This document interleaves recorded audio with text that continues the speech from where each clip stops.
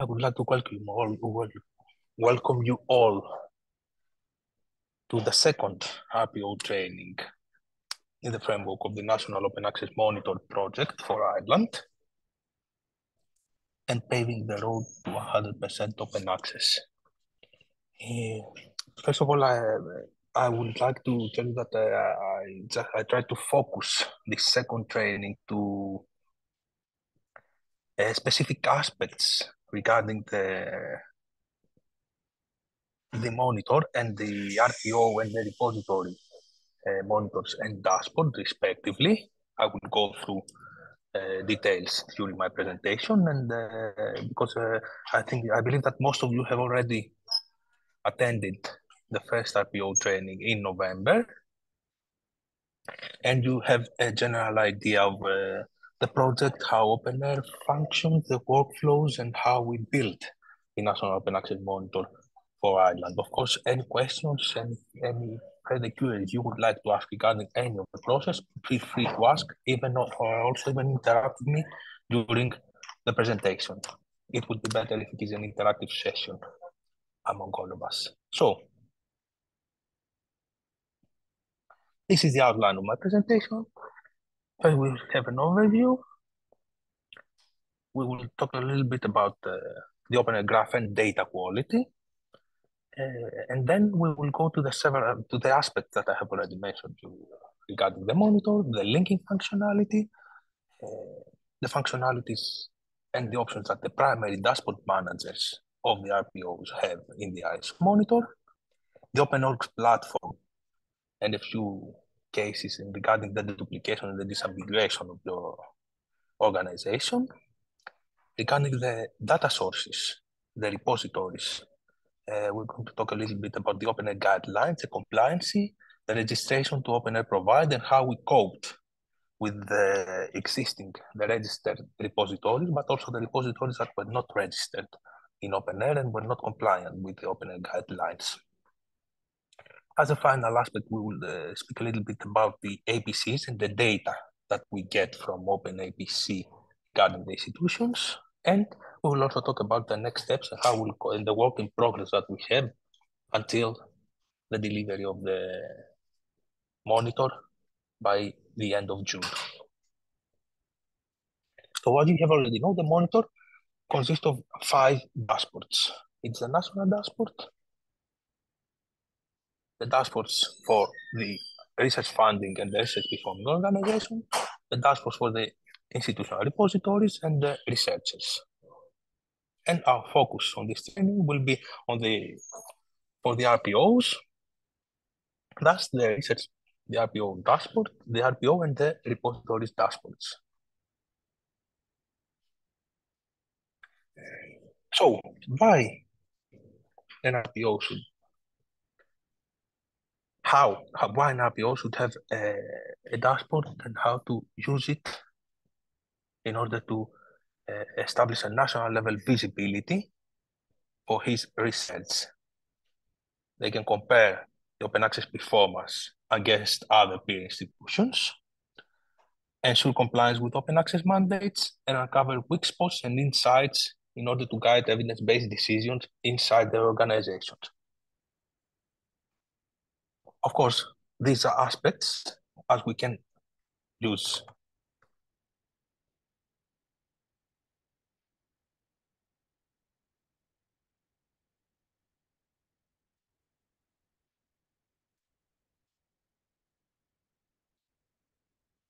the pilot platform. Of course, we cannot understand the visibility aspect of the dashboard.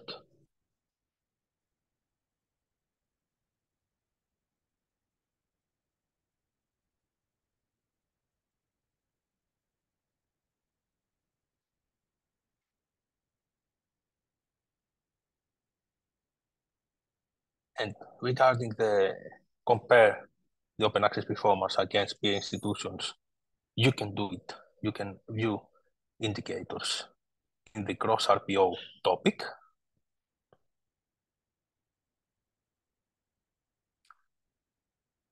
You can compare by the number of peer-reviewed publications, the number of open access peer-reviewed publications, the golden hybrid open access, peer-reviewed publications, the ones with an ORCID ID, and several other comparison charts.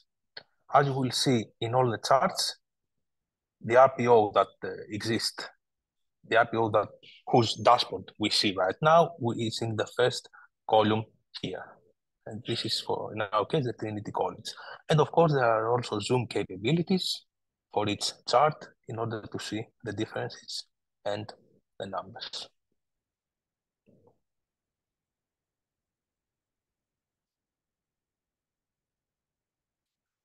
So in the RPO monitor, we have two views, the indicators view, as we have just seen, and the research output view. To the indicators view, you can guide through several topics from scholarly production of the RPO, where you can see the publications, the peer-reviewed publications, the open access peer-reviewed publications with license, followed up by the access rights, the open access routes, the fair aspects, APCs, the cross RPO as we have already seen, and the academic impact topic regarding citations and downloads. And of course, to the browse research products, where you can view in detail all the research products that are used in order to build the monitor.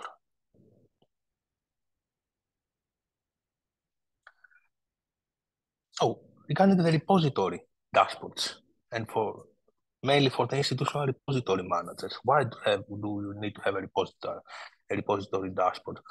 To ensure open access publication from the repository are accurately reflected, and in order to facilitate the comprehensive coverage of the monitor of Ireland by having more data sources for the research product coming from the RPOs from Ireland.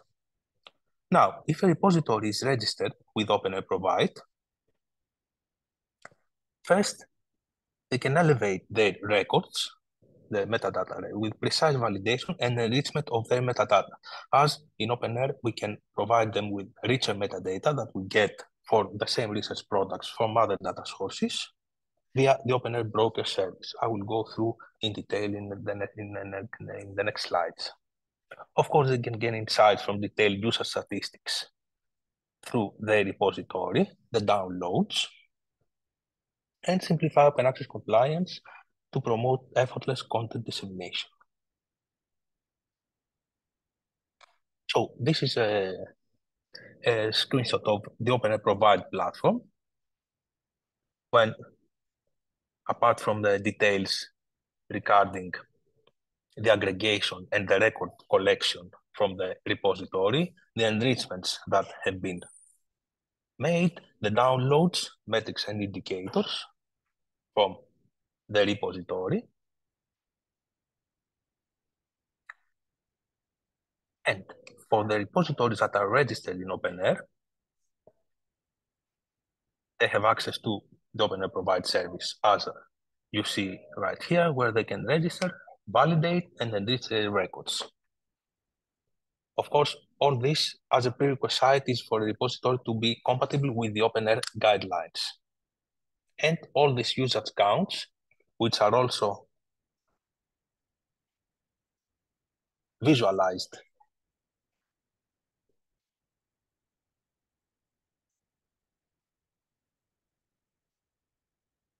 in the repository monitor here,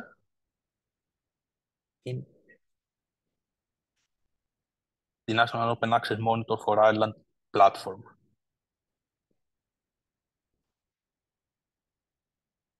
where we can see the publications, the peer-reviewed publications, and the open access with licensed peer-reviewed publications that come from the repository, and with several breakdowns by fields of science, SDGs, and of course by access rights, where we can see mainly in the access right topic, the open access versions of the publications that are released from the repository.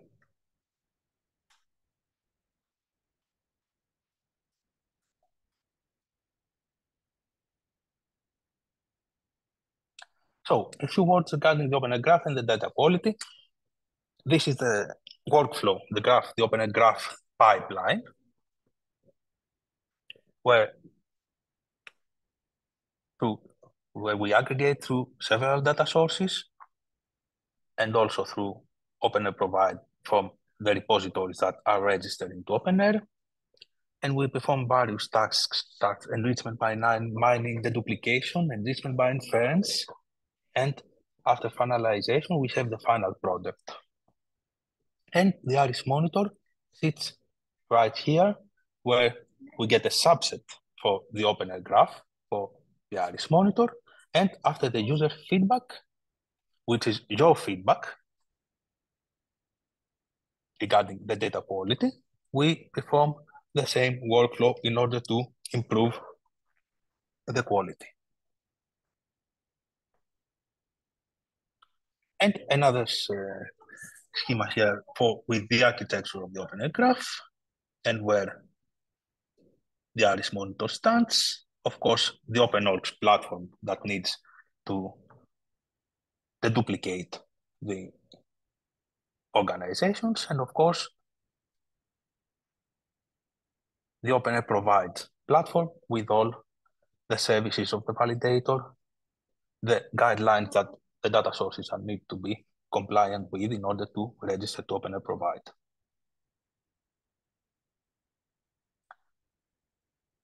I will go through this slide quickly as it is. It states that the sources that contribute to the graph, to the OpenAir graph, and we have a very large number of data sources from Crossref, DataSite, La Referencia, DOHA, and others.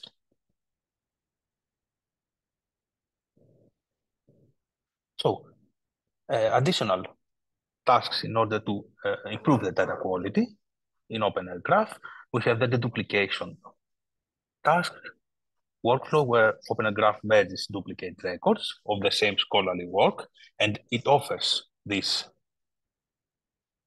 duplicates through OpenAir Explorer, the different versions. I mean, if we go to the browse research products,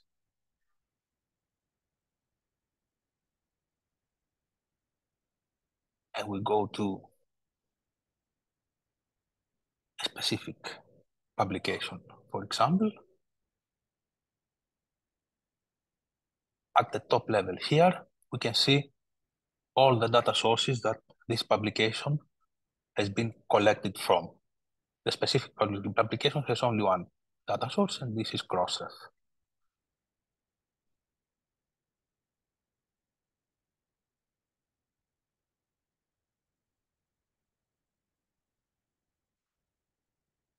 And this publication, for example, has 8 versions.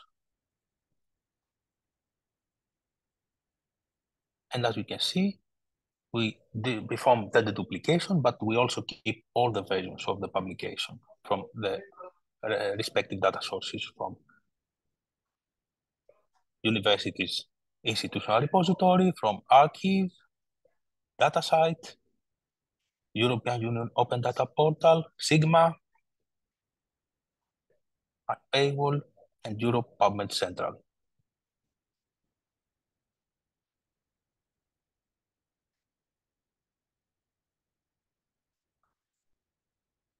We have performed enrichment through text and data mining, where we perform affiliation, citation, and concept extraction with document classification regarding the field of science and SDGs, and similarity assessment.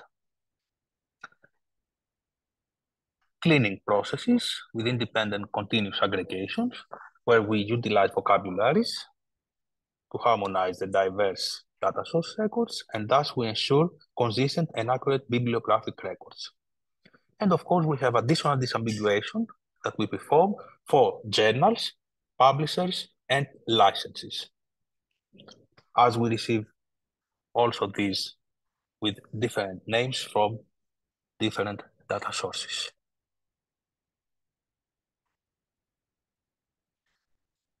Additional data quality enhancements for the RPOs and the repositories.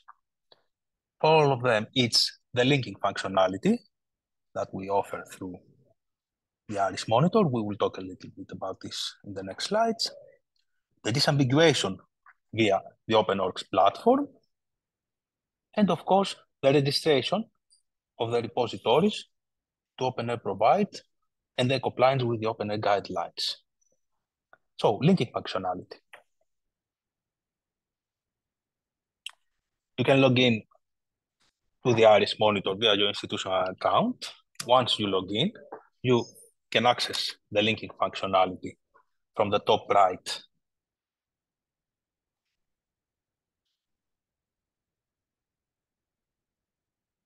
corner of the platform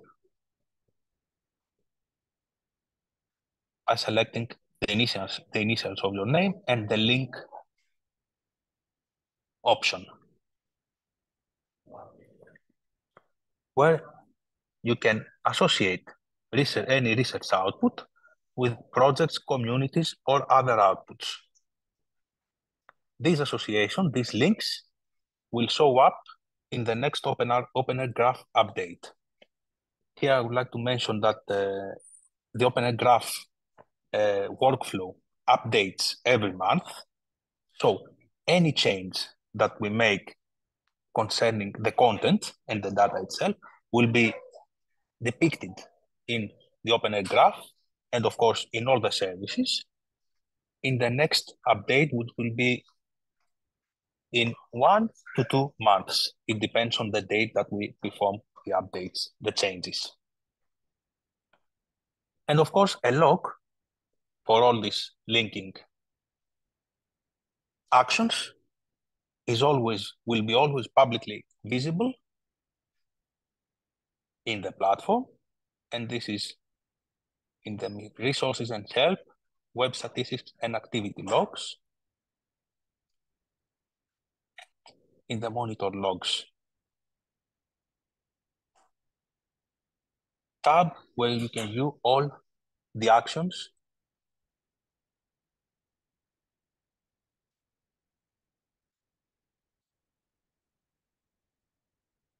that users perform in the monitor platform. And this is from, of course, all this data is anonymized.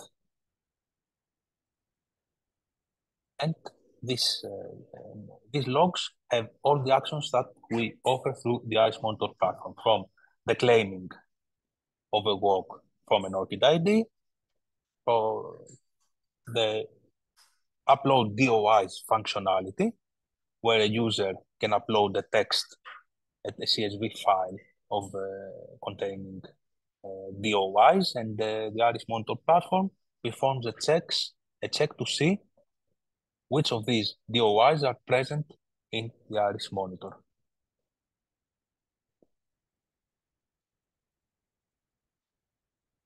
And of course, we have been developing a new functionality, which will be available in a few months, where also primary dashboard managers will be able to upload a set of DOIs, persistent identifiers, mainly DOIs from research products that they want to be affiliated with their RPO. If these DOIs, for example, are not affiliated yet in the Iris Monitor, because if we don't have any affiliation for these DOIs, a primary dashboard manager can give us these DOIs and we perform this affiliation with his RPO. These are two screenshots from the linking functionality. First one where we select the research products, the research outputs, and the second one where we select the projects and the confirmation of the linking. So the duplication via OpenOrgs. OpenOrgs is a platform developed by OpenAir in order to perform disambiguation of the organizations, because we receive the same organization with different names from the variety with a variety of names according to the data source that we collect information from. And the OpenOrgs is a platform where we deduplicate this information and we assign all these different names to one entity. And thus, this information passes as a deduplicated information in the OpenAI graph in order to have one name for the RPO. In the end of April, we are going to have a dedicated OpenOrgs training webinar, the first one from the 3 that we will give for the Iris Monitor project, where you will see in details the platform and how to perform the disambiguation of your RPO. So in OpenOrgs, there is a specific process on becoming a curator. First of all, you will need to register for an OpenAI account. And at the first login in the OpenOrgs platform, by using this OpenAI account that you have created, you will request to become a curator.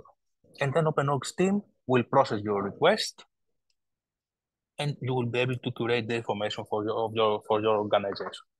Currently, we are in the process of contacting all the primary dashboard managers of the RPOs that have already been registered to the Iris Monitor platform in order to perform this process. We will be sending the emails in the next days.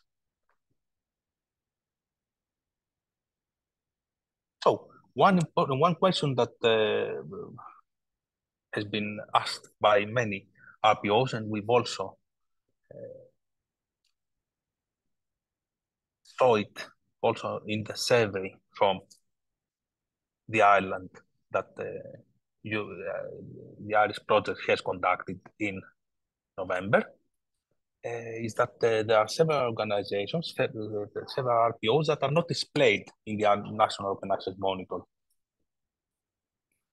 What happens with these organizations, these RPOs, and what should I do if my RPO is not displayed there? When you can't see your RPO, this means that your organization has not been incorporated into OpenAI and thus into OpenOrgs platform. The process to fix this and to add the organization, first of all, is to contact us in order to identify the issue. The second step is every organization, in order to be incorporated into OpenAI, needs to have an organization ID. The most common ID and the most that is used globally is the ROR ID. And this organization should request a ROR ID in order for OpenAI to be able to incorporate it into the infrastructure. So once you request a ROR ID and you receive it, you can inform us, and then we will perform all the requested workflows, and we will process your organization. In next steps is to process all the RPOs that have filled the survey, the National Open Access Monitor Ireland survey, and do not have a ROR ID, and we will inform them about the specific process. This is just a simple screenshot.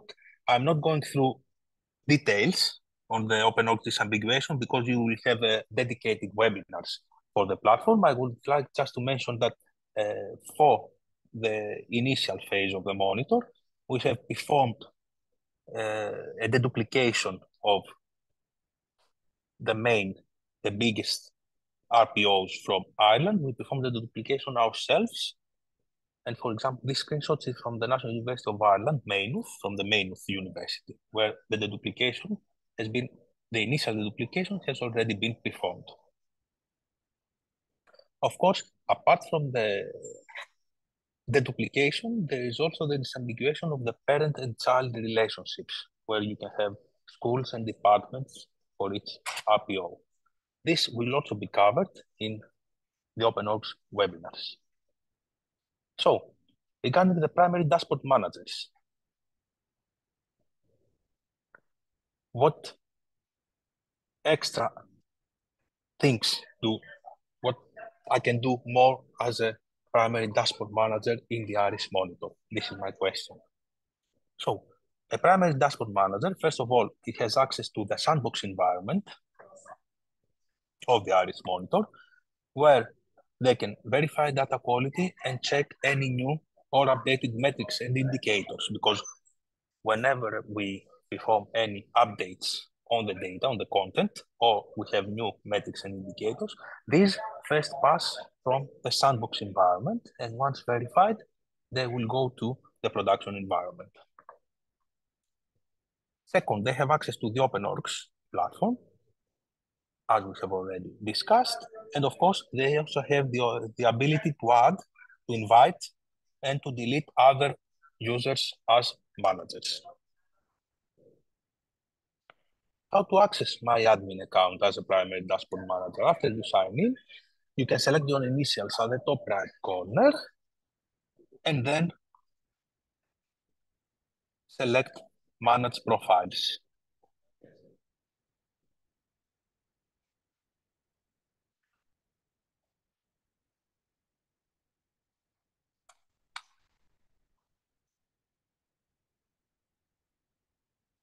Let me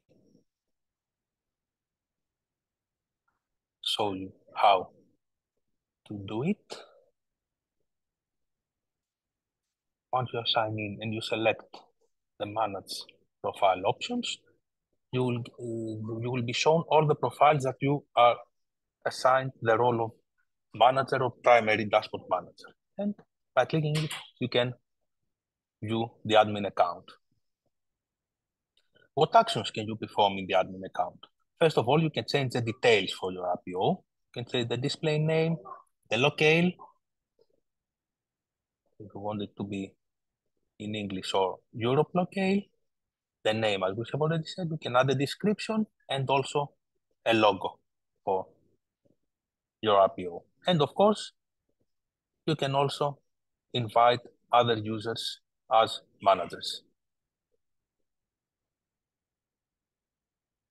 So let's go to the repositories part section and the OpenAir Provide platform and the compatibility with the OpenAir guidelines. First of all, the OpenAir Provide is a one-stop shop web service for data sources, institutional and thematic repositories, data repositories, journal aggregators, and other entry systems who can interact with OpenAir by sharing and exchanging metadata and content. And of course, they also have, through OpenAir Provide, they also have front-end access to many of OpenAir's backend services. I will go through quickly to the functionalities in the OpenAir Provide platform. First, you can use the validator service in order to validate the metadata records against the OpenAir guidelines to measure the compatibility with the OpenAir guidelines. You can register your repository in order to be aggregated by OpenAir. You can see details regarding the aggregation history, how many records were collected, how many were transformed. You can have enrichment of your metadata records, improving them, and you can use the OpenAir broker service to download these enrichments and use it for your repository. You can enable the user count service in order to have global metrics and a comprehensive view of the downloads of your repository. And of course, you can get notifications alerts regarding the enrichments, errors, or other any useful information regarding your repository. So, compatibility with the OpenAir guidelines, and especially with the latest version of the OpenAir guidelines, the version 3 and version 4. You have improved interoperability since you meet the latest IT and repository standards, because when you are compatible with the OpenAir guidelines, you have a more contextualized content, a more flexible content, thus you can use different and improved vocabularies. And of course, your content is embedded in the research and infrastructure ecosystem, as it is aligned with the open science mandate and standards, and it will will support well-established metadata schemas and namespace abbreviation, as the the OpenAir guidelines follow well-established schemas and abbreviations. Of course, it is your road to fairness, because if you are compliant with the OpenAir guidelines, then you are also fair enough, as the OpenAir guidelines cover most, if not all, aspects of the FAIR principles. And of course, it is your gateway to European Open Science Cloud, as thus, if you are compliant with the OpenAir guidelines and you are aggregated by OpenAir, then you will be automatically onboarding to the EOS product catalog and marketplace integrated platform. And this is a link regarding the details on the upgrade the compatibility of your repository with the OpenAir guidelines to the latest versions, where there is also information about registration into OpenAir Provide. So, what are the key points to follow in order to comply with the OpenAir guidelines? First of all, you should expose your repository metadata via an OAI PMH endpoint, as stated in the profile of the OpenAir guidelines web page. You can follow the instructions to populate all the fields. You should at least populate all the mandatory fields in order to be compatible, and or the mandatory, if applicable, fields. And of course, the more fields you populate, the more better will be the data quality, and the more better will be the results in your RPO dashboard. So, in the question of how do I expose the metadata of my repository, there is a, for version 3 and version 4, there is a publication, respective publication. There's another for version 4 is this one, where you can see, apart from the documentation that exists also on the website, you can also see record samples and the metadata, the XSD schemas of the metadata that you need to form for your metadata records. So regarding the validation and the registration, the validator service assess the metadata quality. Basically, you run a test to check the compatibility against the OpenAir guidelines. You get a score, a compatibility score, in percentage on how much compatible you are. But this matrix serves as an indication only and does not confirm full compatibility. Also, you get a detailed report on the number of records that are passed for each guideline and an indicated number of failed records from your endpoint with warnings and errors in order to see what is the problem. So, the registration process in OpenAir Provide. You can follow the link in detail to see how to register. After you perform the registration, the aggregation team will evaluate the compatibility with the OpenAir guidelines. That's why I told you that the metric from the validator is not, it's just an indicated metric, because we also evaluate the compatibility after your registration. And you can see it in the OpenAir Provide platform in the three metrics that we have in each interface. We have the desired compatibility level, which is the compatibility, the version of the guidelines that you have selected for your repository. The compatibility level is the one, the current compatibility level is the one that has been returned by the validator tool after you have registered the interface. And the compatibility override field is the actual compatibility level, which is the one that is populated by the aggregation team. So, regarding the ARIS monitor, currently we have 13 institutional repositories registered with OpenAir. 3 of them are compatible with the OpenAir guidelines version 3, and 10 are compatible with the OpenAir guidelines basic version and version 2. And we also had 8 institutional repositories that were not registered with OpenAir. For the repositories that were not registered with OpenAir, we initiated ourselves the registration process and harvested the metadata records, and we have adjusted the transformation rules, internal transformation rules that we have for each repository in order to custom transform the metadata records, thus ensuring the alignment with the OpenAir guidelines as much as possibly we could. The primary focus of this effort was on crucial fields for the harvesting process, and where applicable, of course, the identification of publications. The crucial fields we tried to map were the persistent identifiers, title, author, publication date, resource type, of course, and access rights information. One of our next steps is also to contact the RPOs that we have performed these actions to the institutional repository and see how we'll walk through the next steps on maybe complying with the OpenAir guidelines, as we need to have more improved information for the RPO and the repository.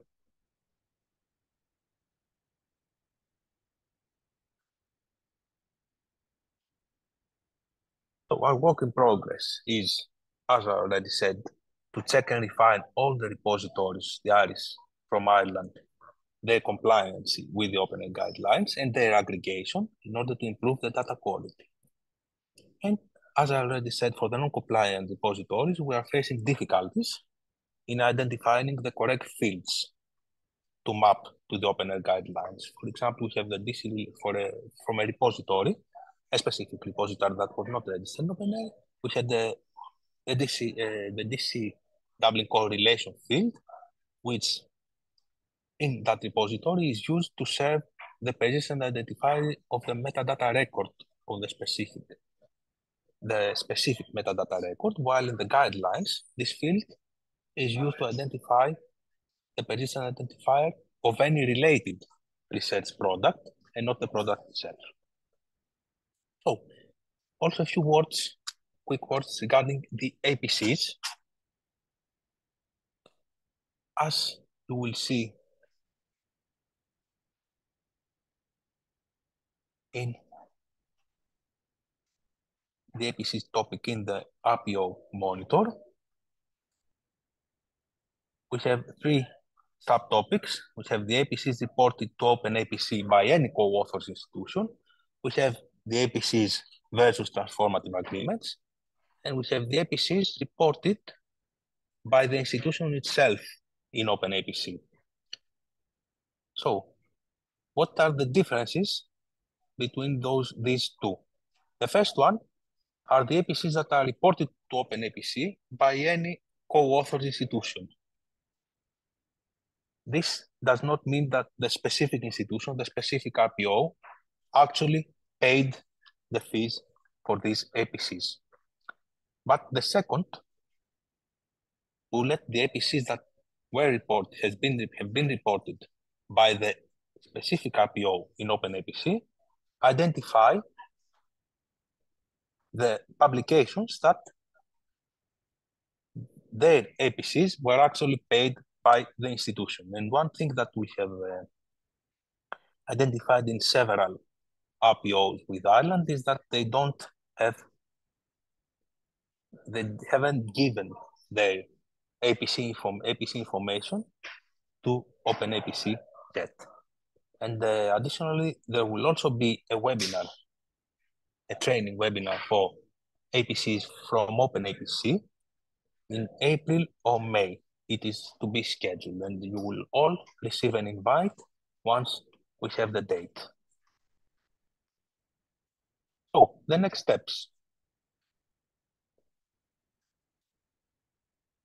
First of all, this is the link that in the first bullet, you can see the link of our help desk, where it is the place where you can use the link you can use to contact us or regarding any issue you might have with the platform, with the monitor. So, therefore, for the primary dashboard managers, they can register and request to be a primary dashboard manager of their RPO via the dashboard manager application form or via the help desk URL above. as I have already told you, there are going to be training webinars for the OpenOx platform and the APCs. You will receive invites once we have the dates confirmed. And of course, we need to have work in progress regarding the institutional repositories following the OpenAir guidelines and registering with the OpenAir provider. And of course,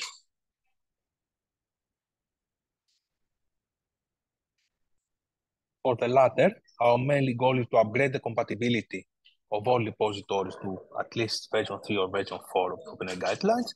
And this could also happen by aligning with the National Open Access Repositories Initiative led by the University of Galway, and which it developed parallel with the monitor.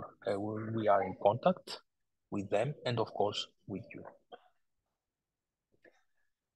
Thank you very much for your time.